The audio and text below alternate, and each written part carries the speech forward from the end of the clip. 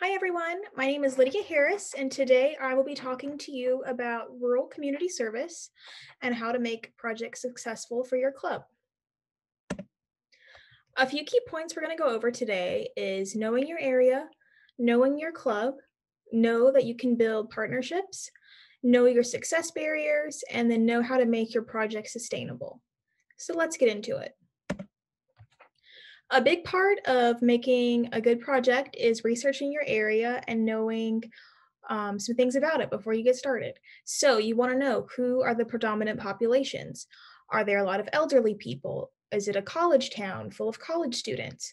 Is it a farming or seasonal worker community? Are a lot of people there for certain parts of the year and then they leave and come back? What are the needs of this area? So looking at the environmental needs, the health needs. Is it hard to get access to healthcare there? Is there poor access to healthy foods there? Are you living in a food desert? What are the education and literacy needs? Are there after school programs for the students? Are there programs in school like art and music? Different things like that. A really good way to gauge this is by using Rotary's areas of focus as a guide. So just write out the areas of focus and make a list of the things in your community that might be going well as things that they could use in the community that fit into those areas of focus. And then looking at what programs are already in place. So if you're thinking of an idea, but your community already has it, maybe see how you can make it better or see different things that might need your help instead. Another really great thing that I suggest before doing any projects, no matter if you're in a rural club, an urban club, a community club, a college club, any kind of club, is determining your club's interests. So I always like to poll the club members on what they enjoy doing. So if they're really into helping kids or really into the environment, you want to know those things so you can make really successful projects. Do the members have any connections to organizations? Are there teachers in the club? Are there musicians in the club? Are there um, different types of majors if it's a college club? Different things like that. Do people work for local businesses or own a business that might want to help support a club? These are all really good things to know before you get started. It's because excited members and motivated members are more likely to participate. I know if I'm not interested in something, I'm not going to want to do it. So just making sure your members are excited, that will make them more engaged and will have better turnout to your events, as well as your club and just helping it grow. And then matching the interests to the needs of the community. So you know what your community needs, you know what your members like. Do these overlap? Does the community need help cleaning up the parks or the environment? Does your club member enjoy cleaning up the environment and working with things like that? These are just things you need to figure out so that you can make it as successful as possible.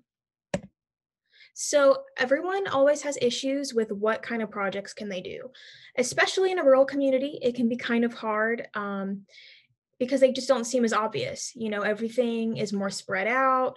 There's not big cities and buildings around where, like, obviously, oh, I need to go and clean up this area over here, or we need to go and work at this homeless shelter over here. So just coming up with project ideas can seem daunting. I've given you a few examples here. So a community garden can be a really great one that can get people outside.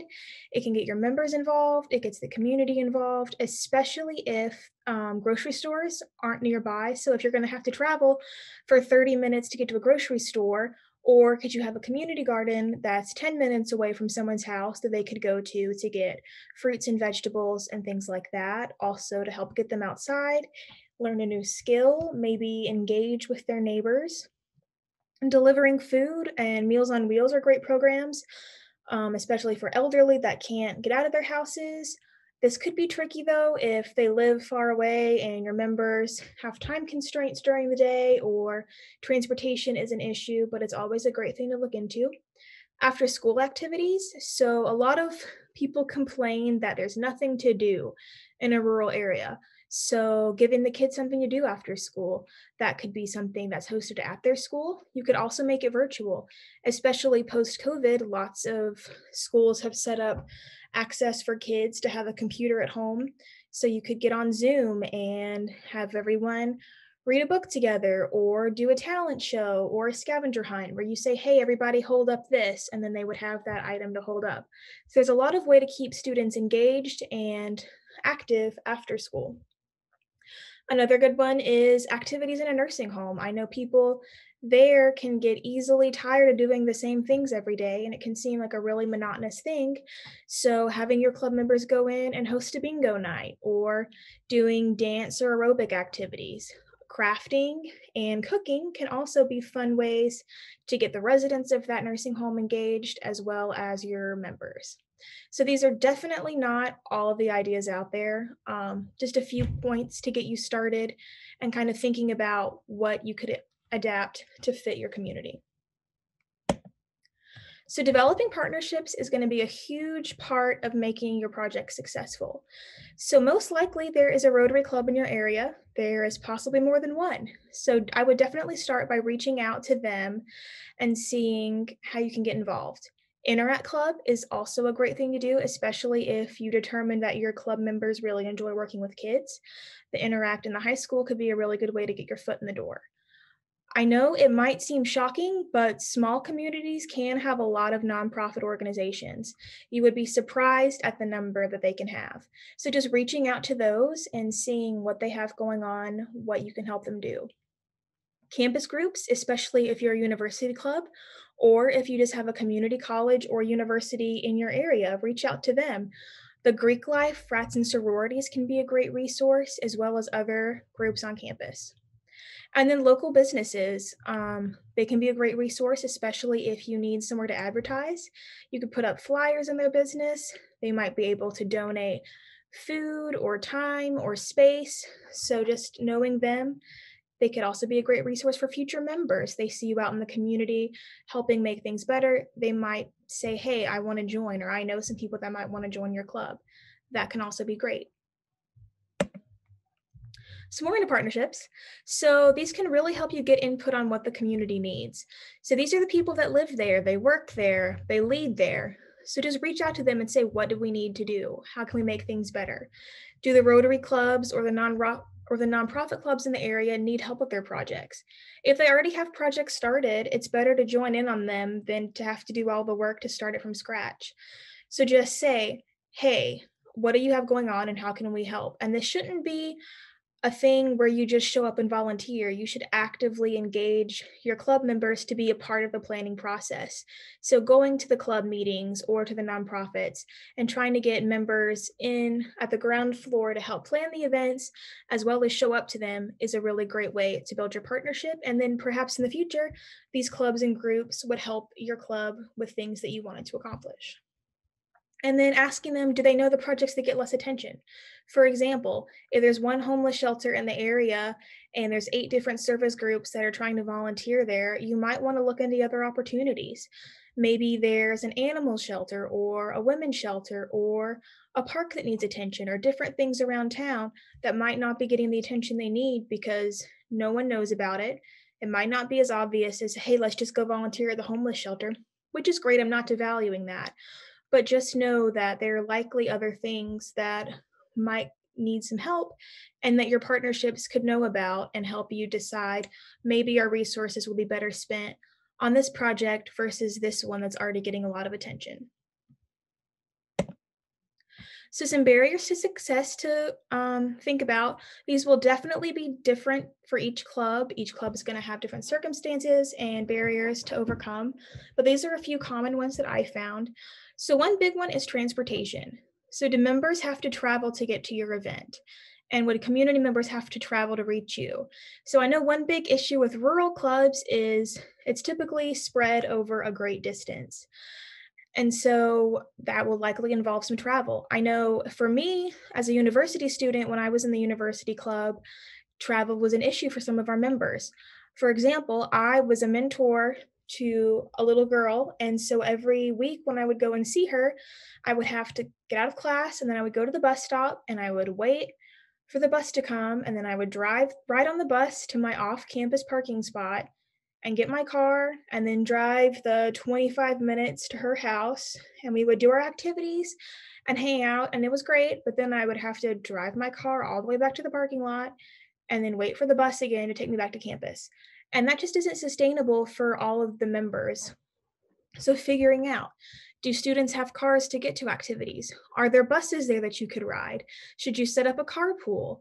And this definitely applies to non-university clubs as well. When I volunteered at a free clinic in a rural town, one of the biggest issues they said they had was for patient cancellation on appointments. And so the patients didn't have transportation to get to their appointments, so they would cancel, therefore losing out on that health care that they needed. So just think, when you're planning an activity, do we have a way to get our members there? Do we have a way to get the community members there? Another big barrier is location. So is this somewhere that's available and easily accessible for our event? So is it out in the middle of nowhere? Is it in some obscure building on campus that you're going to have trouble finding parking because campus parking is tricky and limited and you have to pay for it? Is there just no parking at this event? Can people find it? Is it up on the top of a mountain? And if it's snowy, you're not going to be able to get there. So just keep all of these things in mind. I know they seem pretty simple and commonsensical, but they can really make or break the turnout that you get at your event. And another big barrier that people have is thinking inside the box. So the needs in the community may not be obvious at first, especially if there's a small population or it's spread out. So don't be afraid to get creative. You've done all this research, you know what the community needs, you know what your club is interested in. Use this to apply it to a project that could be sustainable and successful, and it might not be as obvious as, oh, hey, let's go clean up this river. You might have to put some work into it and figuring it out. So don't be afraid to think outside the box or do something that might seem kind of wild or unexpected, because it could turn out to be a really great event. And so another important piece is to make your event sustainable. So you've done all of this work, and so after the event or the project, you should have a debriefing session. And this could be with your club as a whole. It could be with your advisor if you have a club advisor for your Rotaract club. It could be with your board of directors or officers that you have. So you just need to discuss the event. So determining what went really well, what was really successful about your project. What didn't go so well? Were there communication issues? Was it hard to find the event? Did weather factor into it and that put a damper on your event? And so then how can you make it better? So looking at what didn't work well, how can we change this for next year or next week if we do it again that soon? What did work really well and how can we make that even better? There's always ways to improve your projects. And then simply, would we do this project again? Was there poor turnout? Was there great turnout? Did our members really like it? Did they not think it was as good as it could have been? Do you think this project is worth your time? You're spending so much time planning and getting together resources for these events. Was it worth it? Would you do it again, or could your resources and time be better spent on a different project? Keeping detailed records to pass on is hugely important, especially in university-based clubs that have a lot of turnover.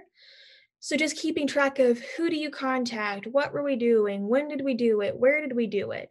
All of the little details that seem so tricky to get at the beginning, you don't want to have to get them again every year. So just keep track of all of that. So when you have new officers coming in or new leadership, or your officers leave to go move somewhere else because they got a great job or they graduated school or whatever, you know what you're doing. You worked really hard to get the projects that you made, to build the connections and the partnerships. You don't want them to get lost when you're gone. And so I have added a list of resources here, especially good for finding projects in your community. So, I mean, a simple Google search does actually work really well. You could just type volunteer opportunities in X location and you get a lot of great resources. But these are some great free options. So volunteermatch.org, United Way is always a great resource, All for Good, idealist.org, and greatnonprofits.org. I would also recommend going on the Rotary website and doing a search for Rotary clubs in your area if you're not familiar with those. Also looking into the Interact clubs in the area or the other Rotaract clubs in your area. So just spend a little time figuring out what's out there and how you can get involved. So I know we covered a lot today, and I have this summary slide here just to put everything together. So know your area. Have you found the target audiences that could use the most support? If you want to work with kids, does your community have kids, or is it mainly an elderly community, or a seasonal worker community, or a college town? Knowing the target areas is a really great thing to help you know who you can work with and what kind of projects you can do. Do you know your club? Do you know the types of events that will actively engage and excite your members? Do you know what they want to go do? If they're really involved in the environment and want to work with that, do you have activities like that, or are they all based on something else? Are you using their skills? Your members are going to have a lot of different skills and things they bring to the table, so you want to make sure that you're taking advantage of those and using them to make your club as best as it can be. Know you can build partnerships. So, did you reach out to the other clubs and organizations in the area? Do you have plans to work together? Do you know the leaders of the Rotary Club or the Interact Club or the nonprofit club down the street? So, just knowing what partnerships you have, are they willing to work with you? Are the local businesses in town going to donate food to whatever event you're doing? Are they going to promote your event for you? Are you going to have them as a sponsor at something? Do you have partnerships? Know your success barriers. What obstacles exist and what prevent your events from being their best? So, do you know that your club has transportation issues? Are all of your members employees that are working during the time you want to have your activity? How are you planning to overcome these? Are you going to set up a carpool? Are you going to change the times of your projects so that more members can attend? And then finally, know how to keep it sustainable. Did you keep records of your project, including the key contact information? Will members 3 years from now know how to access this information and keep the projects going? The last thing you want is for all of your hard work to go to waste because it wasn't accessible for members to find in the future. So I think if you just keep all of these things in mind, you have no issues in making a successful project. And finally, feel free to contact me at any time with questions. My email is listed there. I know making projects, especially in a rural area, can seem tricky, but I promise it can be done. As you'll see here, we have a lot of different organizations that we partnered with when I was in Rotaract at my university. And so all of this involved reaching out, calling nonprofits, saying, hey, what do you need? How can we help? And then we were able to do all of these great events. So if you have any questions, please let me know. I'm sure you're all going to rock your projects in your rural areas. And so I can't wait to hear from you if you have any thoughts or questions. All right, have a great day.